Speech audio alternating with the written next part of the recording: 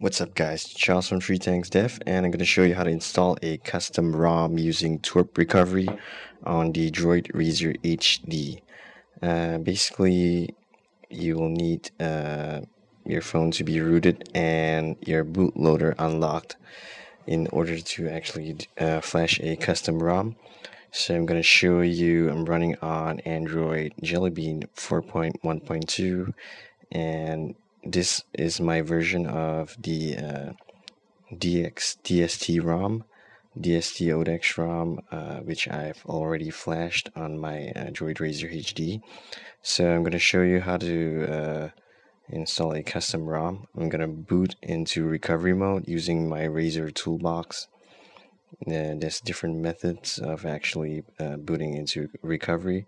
This is one of the easier methods that are available. If you want the RAZR toolbox, you can check out my the link in the description to actually download directly into your Droid RAZR HD.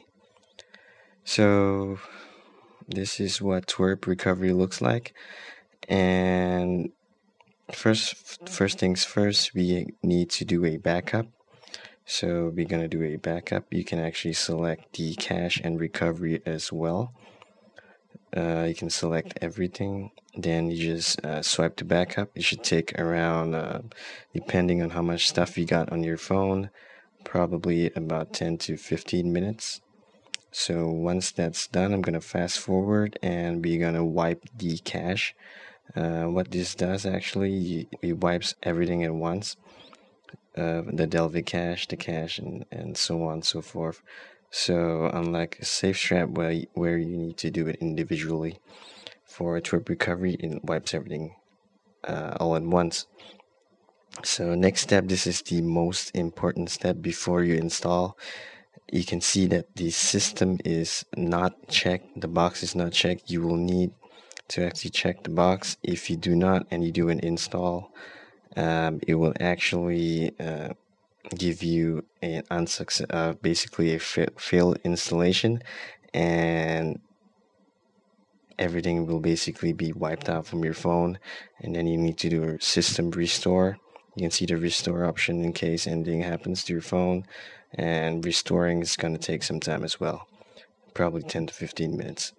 So ensure that you actually take the system box under mount. So select the ROM that you have already put on your external SD card. For me is the DXT Remix ODEX ROM.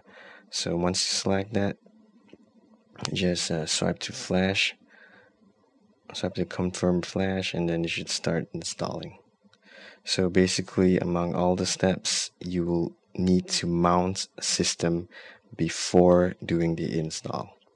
So right now everything's installed. We just do a reboot of your phone, and it will boot up in your new ROM, your new custom ROM, whatever you downloaded. Doesn't really matter. Make sure it's actually working for 4.1.2.